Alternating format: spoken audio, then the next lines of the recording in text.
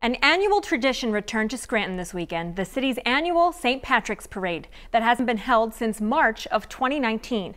Newswatch 16's Amanda Eustace spoke with parade goers excited to be back.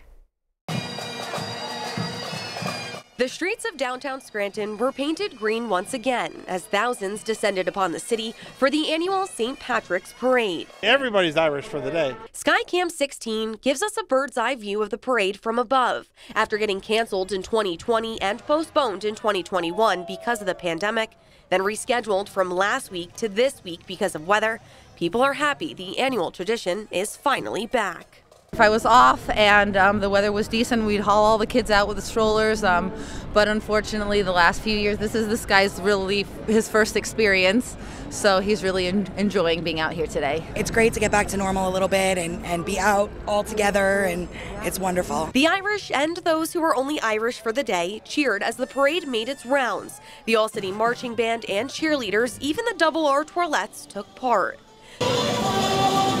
The Whalen family from Dixon City has been coming for the past couple of years.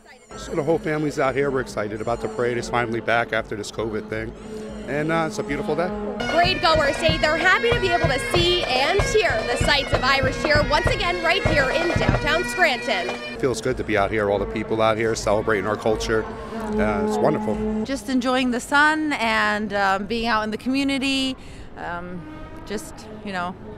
being thankful that we're safe and everyone's healthy and having a good time. Parade goers say they are already looking forward to next year's parade. Amanda Eustace, Newswatch 16, Scranton.